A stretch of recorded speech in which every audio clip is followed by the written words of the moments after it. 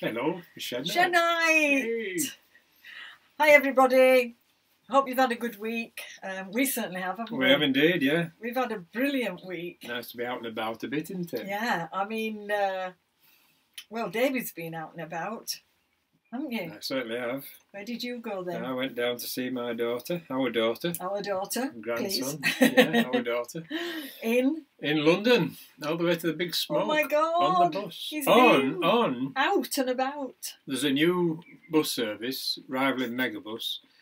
It's big in Europe. It's called Flixbus. So I went down on that. I'd like to say it was absolutely perfect, but actually it was an hour late. So well, it but it's, I mean, buses, if you're travelling on the roads, it's going to be busy, isn't it? Yeah. And I think after this COVID thing, the roads is just going to be busier and busier because people are trying to avoid. There's going to be more cars on the way. But anyway, it was a good trip. It was a good trip, and I had a nice. Do you know what happened when I was away? When she wasn't being looked after? Listen. What did you do? Tell everybody what you did. It was an accident. It was an accident. It was an accident.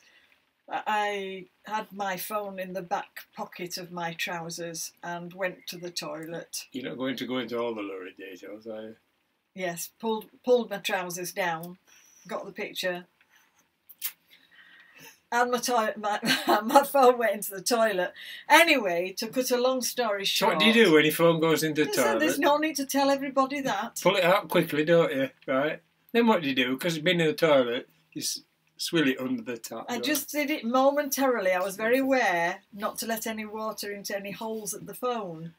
However, I didn't dry the phone out properly, and you can't dry it out 2 properly. days later, when I got the back off the phone, it was still full of toilet water. But not to worry, because I have got a new phone. You were ready for an upgrade, weren't you? You were ready for an upgrade, yeah. But it's just so funny. Which I sorted out myself. You did? And also, while you were away, I did some shopping online. New beads. Well done. I got these from a shop called Room Lytham. And if you look on the internet, how do you get the beads at the same place? On my blog, I'll put a link to it, because they sell clothes for a bit larger ladies, okay, but smaller ladies look equally good in them, as I do. I'm saying nothing here. I'm just yes. Now, if you're looking at this little video, people from Room Lytham, I'm not wearing the lovely top you sent me, but it is gorgeous, and really I need a different colour beads because it's an orange top. So another day I will wear the. So am I right in thinking, looking at that, yeah, with your orange top, you need blue beads? Yes. I see. Would be nice. You've got an eye for colour, me. Or black, or But recently I've had some lovely clothes from this company, and you order them online. They've got a little marketing video goes out there twice a week, and they try on the clothes themselves, so you can see what the clothes look like. They're posting on them anyway. They're posting little videos every week. They are. Well, more than I think they're doing a fantastic marketing job. Yeah, absolutely. And I applaud them for it. Yeah. I really do. And they've got a lovely shop. If you can see the video of the shop that they've got, they sell all sorts of things, handbags. And I suppose umbrellas. It's so personal, and you get nice little signed things. You feel as though you know them, don't you? It's very nice, and you feel like you know where you're shopping, rather than the dungarees that I ordered about 2 months ago. 2 months ago now. Oh, easy. And still haven't come. They'll be in a container somewhere. They will be in a container somewhere. I'm hoping that they do arrive eventually, but they still haven't come. So be careful. Be careful when you're ordering things from Facebook ads and what have you, and do a bit of research and buy British all the time. Well, it's easy. Yeah. You can send it back easy. Can't you? Yeah. Room Lytham. I'll put the link on my blog. It's brilliant. Yeah. So what else have we done this week? I've written a poem. Yeah. Yeah. I've been. I've written a poem which I might post up on a I think you ought to. It's YouTube. a good one. It's a good one, yeah. And put a link on your blog to it and everything. Yeah, is that what you do? And David's made the tea tonight, as you can see. Yes, I've been chefing tonight, yes, yeah.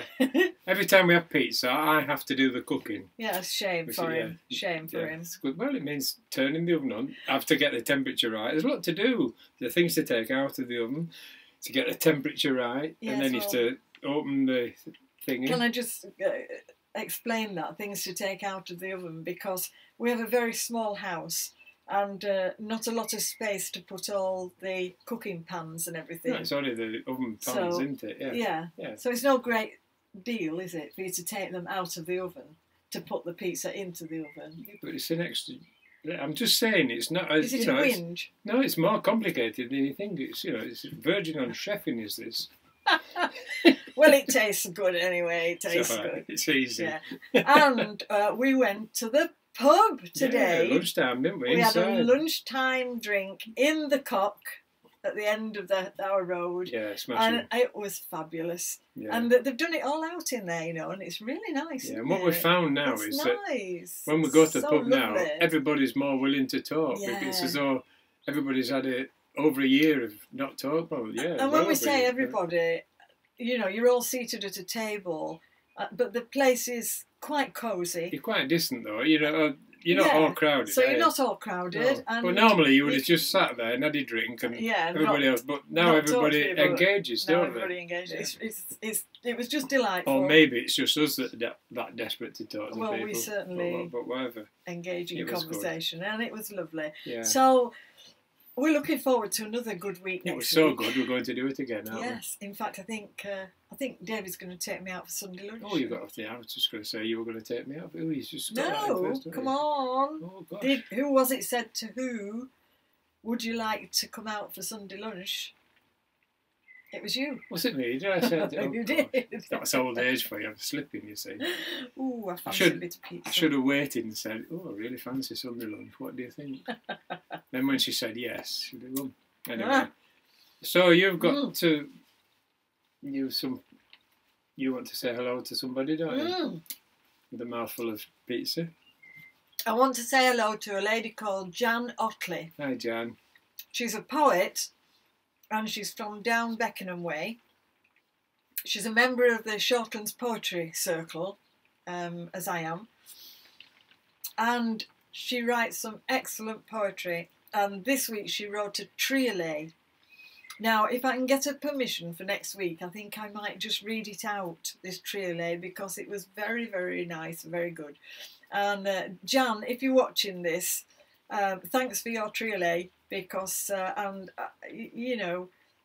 hope you're at the poetry quiz, and I hope you're on my team, because... And anybody that don't know what a triolet is, when you say a poem in a really high-pitched voice, you It is not. Oh, isn't it? All right.